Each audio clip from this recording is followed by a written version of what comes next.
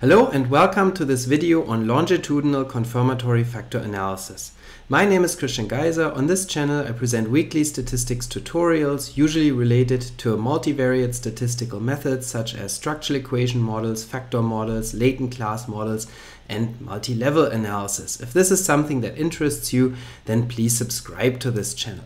Also, please don't forget to hit the like button and to check out the description for additional resources, including a link to my free weekly newsletter and other videos and workshops. In this video here, I want to provide you with an introduction to the idea of applying confirmatory factor analysis to longitudinal data. It turns out that factor analysis is not only useful for analyzing cross-sectional data or data from a single time point, but it's also a very useful tool when you have repeated measures data. And the reason is that confirmatory factor analysis is very flexible and allows you to model a lot of the specific complex features of longitudinal data in a very convenient way. And also confirmatory factor analysis addresses the measurement error problem. And so with longitudinal data, we are interested oftentimes in true changes across time.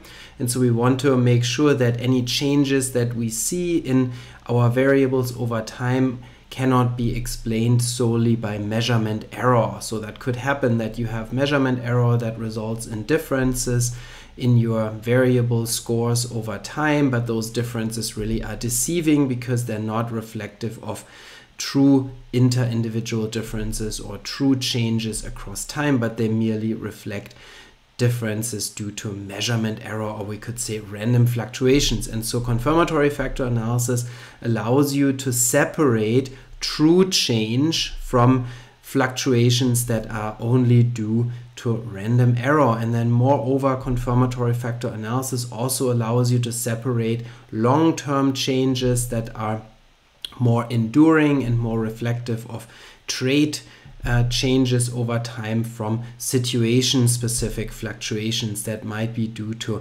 situational influence. And so there are many possibilities for modeling longitudinal data with confirmatory factor analysis. And so here I want to provide you with an introduction, and then you can check out other videos on this channel. I have playlists on longitudinal analysis where I cover other models that are more complex as well.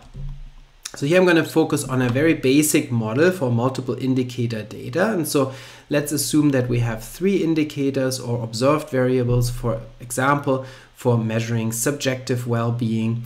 And here we have the three indicators at the first measurement occasion, and then we have the indicators again at a second time point. So the same, maybe three items for measuring subjective well-being or positive affect are measured at time 1 and then again at time 2. And so in a longitudinal confirmatory factor analysis model, we would then have a latent factor that represents true inter-individual differences in subjective well-being at time point 1. So that is, so say, the common true score variable for the subjective well-being indicators at time 1. And there's measurement error also as reflected here in these indicator-specific epsilon variables. They reflect measurement error, and so this allows us to separate true score variance, true inter-individual differences in our construct from measurement error at a given time point. And then we can have the same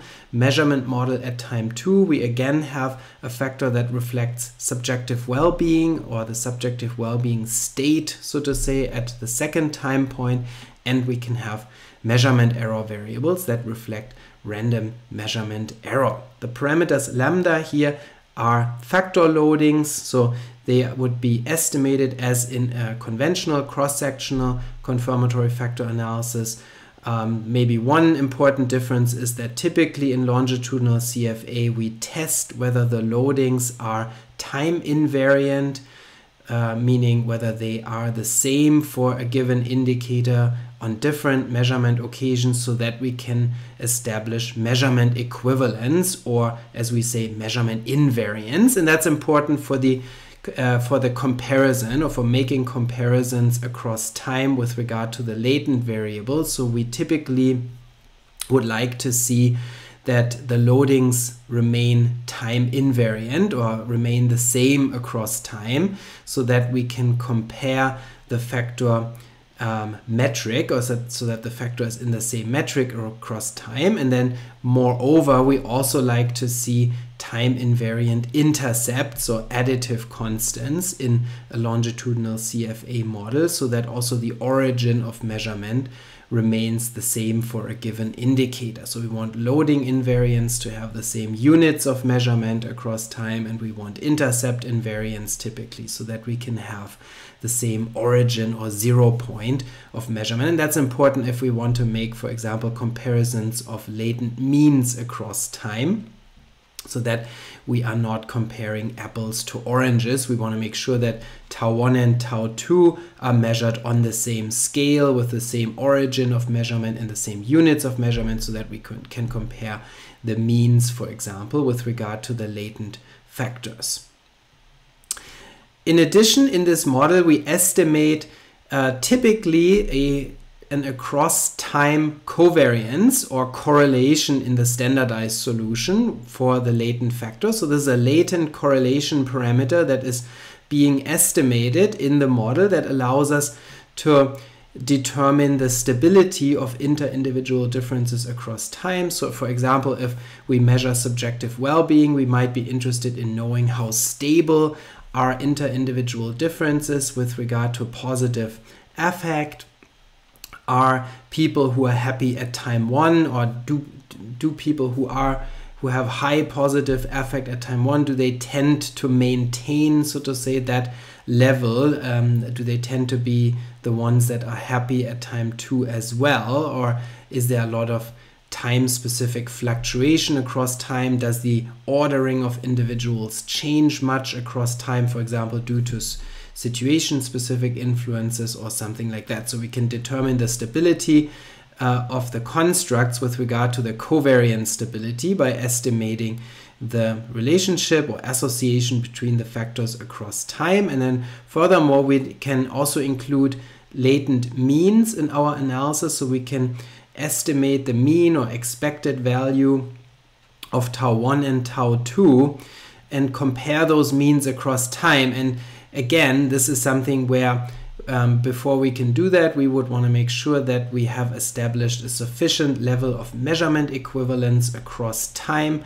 with regard to factor loadings and factor intercepts, so that those means can be meaningfully compared across time. For example, we might be interested in knowing whether subjective well-being changes as a result of an intervention or event when we have longitudinal data. And so we want to maybe compare those means across time and see if they are significantly different.